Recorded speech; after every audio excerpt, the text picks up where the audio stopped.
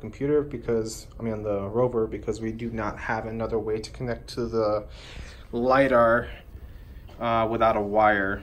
Unfortunately, we are not able to connect the LiDAR to the Robo Rio. But for now, the laptop is okay, I guess, on it.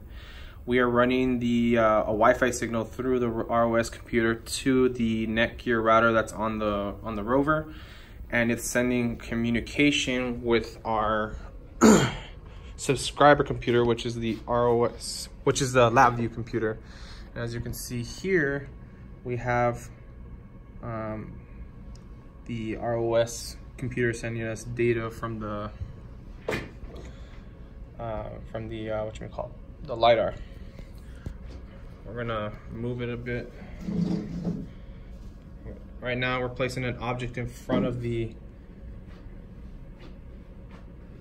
and you can see that the graph changed a bit. We're gonna drive the rover. The only issues that we're having with this is that the update rate on this is actually pretty slow.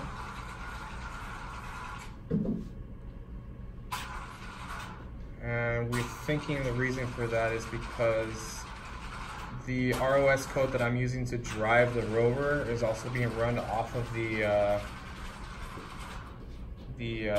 same router. So I think with all the data packets being sent back and forth to it, it's having an issue of refresh rate. So there's a big box actually in front of the